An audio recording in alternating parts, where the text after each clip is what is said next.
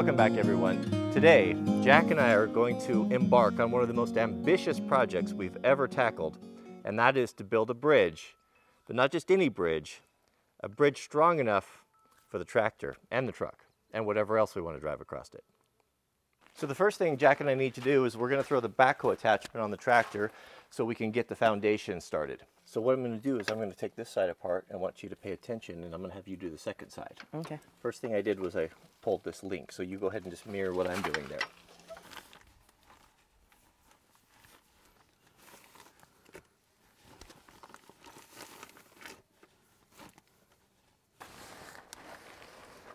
Ow.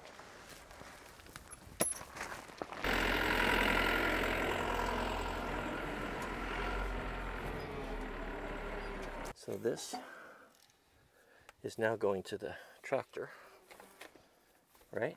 Mm-hmm. Pull that back. And then what do we do? Do we use that to push it up, or? Kind of, I'll show you here. And then this goes back to the tractor, so you can see what we've done? Mm-hmm. There was a loop of hydraulic pressure. Mm-hmm. Now it's going through the backhoe, so we can power it. The tractor's powering it.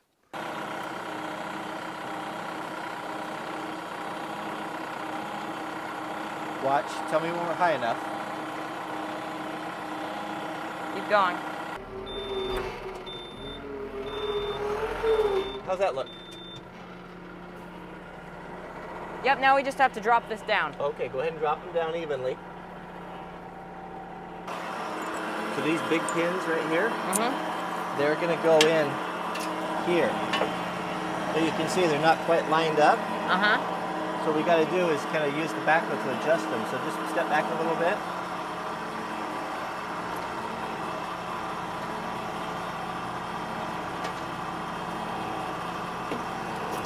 So tell me when those are lined up. I can't tell from here. Okay, how about right here? All right, go ahead and put your lock in.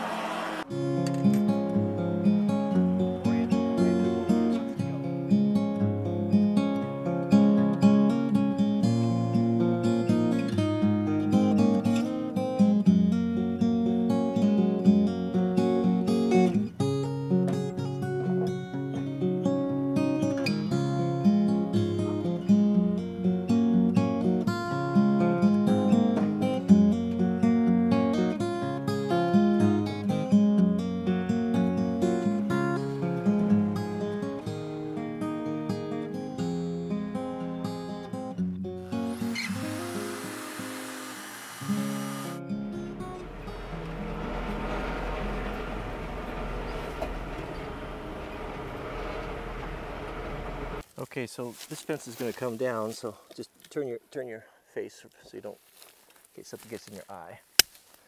We'll cut this fence out. We'll take two sections out, and then we'll lift the posts out, and then we can drive through.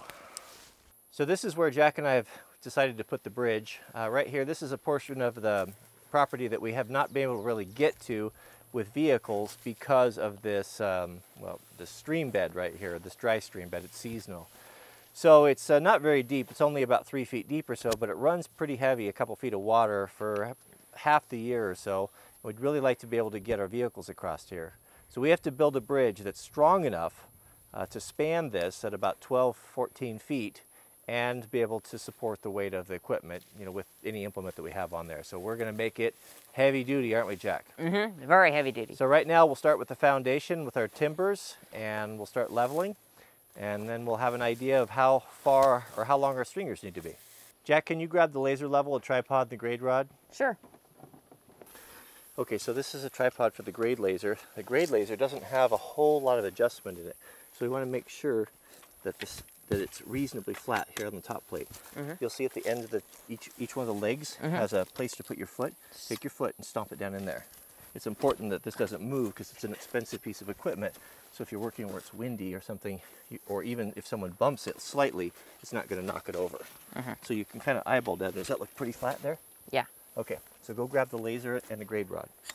So this grade laser level here, it probably doesn't look like much to you, but when I was a young man and I had to buy this thing. It was, I can't tell you the sacrifices I had to make to buy this laser. It was like $3,000, $3,500, you know, and that's when that really meant, it definitely really meant something. And I had huge equipment payments and was just getting started in my excavating business, and it was just something that I had to have. But man, it was I think it was the hardest thing I've ever had to try to buy. So there's like a tripod stud on there. So you put that on there and you screw this on here. I love how it has just a Screwdriver handle? yeah. Now come over here, I'll show you how to level it. See the bubble there? Mm-hmm. All right, so there's 3 adjustment points right here. You see them? So you bring that down there until that level is exactly in that bubble. You see it? Just like that. It will not spin if it's not level. This is the receiver. This is the sensor.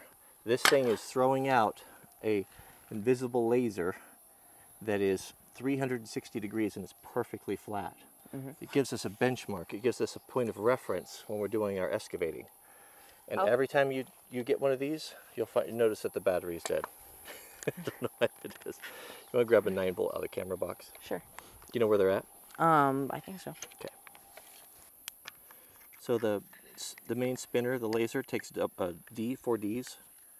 This takes a 9-volt. This grade rod mounts on here, right? So you're blocking the laser there. Stand on the other side of the leg. So this is how a solid tone is perfect. If it's that, fast beeps, means it's low. Excuse me, slow beeps means it's low. Fast beeps, it's high. Okay.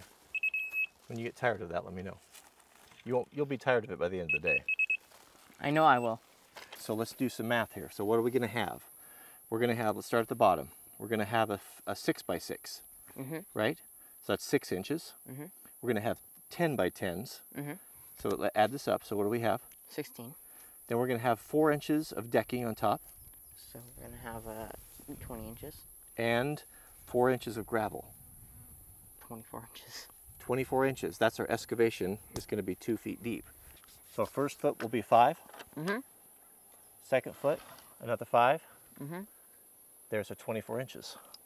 What did Mama make us for lunch here? It doesn't feel very heavy. I love how we spent like Must be a light lunch. we spent like half an hour looking for this container, and then Mama just whips it out of She nowhere. knew where it was. I know. I tried to call her, but she was in her class. What are you having? Peanut butter? Look, no way. She sent us some organic, low-fat, cultured cottage cheese. This one's for you. Mine is the turkey. Turkey, and I've got peanut butter and jelly. Okay. All right. You want to start the blessing for us? Sure. Take your hat off. Dear Heavenly Father, I thank you that we can be out here together making this nice bridge for Mama, and that it's such a beautiful day that we can do this on. Amen. Amen.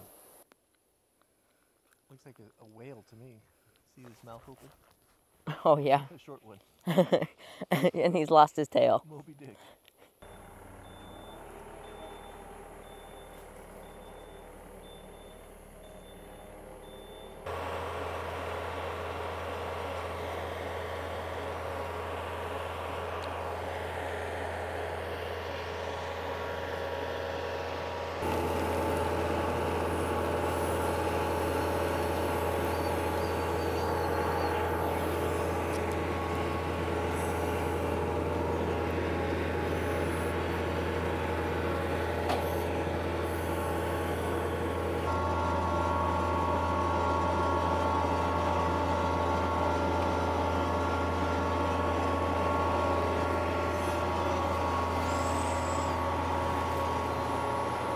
So when you're checking grade for a machine, you don't have to don't have to be real precise, just quick.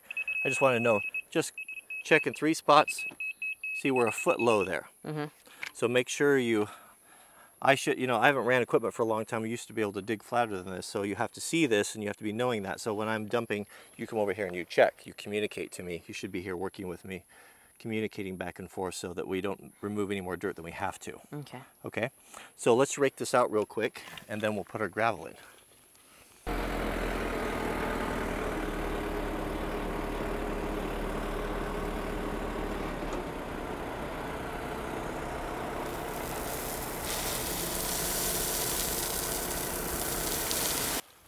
All right, I'll rake if you want to grab the grade rod. And we'll rake it right to grade, starting on this end right here. Give me a check right there.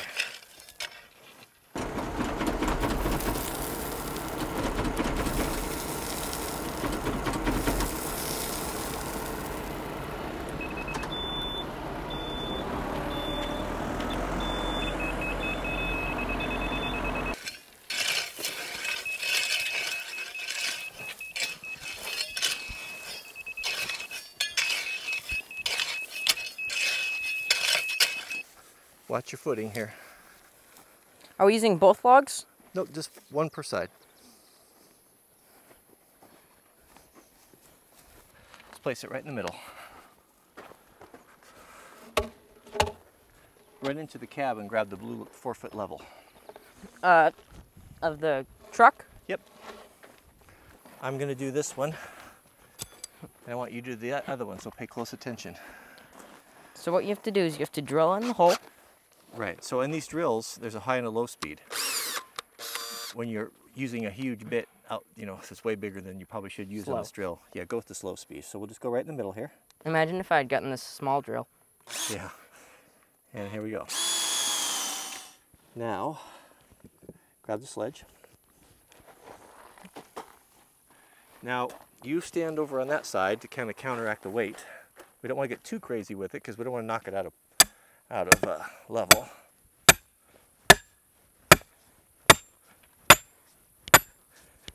Okay, come on over now. Now when you come down here, go light and stop it when it's flush. We don't want to beat on this too much.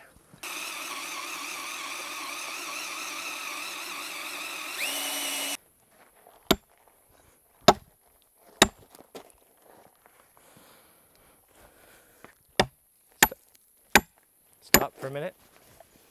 Okay, you're bending and you're not using a lot of control.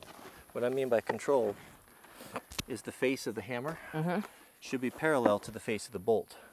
When you're hitting like this, it's going to glance off. Or like this, it's going to glance off. So even if you need to reposition your body and get down on your hands and knees, you want to strike like this. Just let the weight of the hammer fall. When you're little, or you're not as strong and you have a huge hammer like this, if you try to swing it, it really affects your accuracy. So let the tool do the weight. Well, it affects your accuracy at any age. True, yeah, without practice. But let the tool do the work, is what I'm saying. See how I'm lifting it up? Just lift it up. I'm not even exerting any energy. I'm just letting the hammer fall. Try that.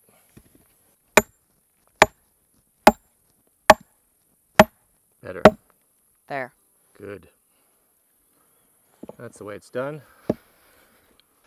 So that's it, guys, for the bridge part 1. I thought we'd get both sides done, but next half of the day was spent getting the machine and all backhoe and all that stuff on. So tomorrow will go faster, so we'll get the other side in, and then we'll start cutting those giant 10x10s. So if there's any engineers in the comments, I'm going to be using, I plan on using 3 10x10 Doug firs, spaced out equally over 8 feet, the width. That's an 8-footer there. And the span, I'm guessing 12 to 14 feet. I think right around probably 13, 14 feet, maybe 12, around there. So with the decking will be full dimension. These are full dimension, those 10x10s. The decking will be 4x4, 4x6, somewhere in there, depending on what I have. But it'll be, that'll go crossways on there and be spiked down onto those 10x10. So maybe I don't need the center 10x10. Let me know. I want to drive a 1-ton pickup over it and then the tractor and anything else that we have. So I'm thinking 3 would probably be more than enough. So let me know what that comes out to, how much that bridge would hold if you have those special skills. So that's it, Jack. It's time to go in. I thought we'd get both these done today, but we'll get the other one done tomorrow. We weren't even close to getting them both done. Well, if you want to work till 7, we can get them done for sure. I'd be up for that. What do you say? You can say no. I'm about to keel over, so no. All right, get all of our tools put away. All of the rakes and the edge tools, put them in the gravel there neatly with the blades down, and we can leave them here, and the power tools we'll take home.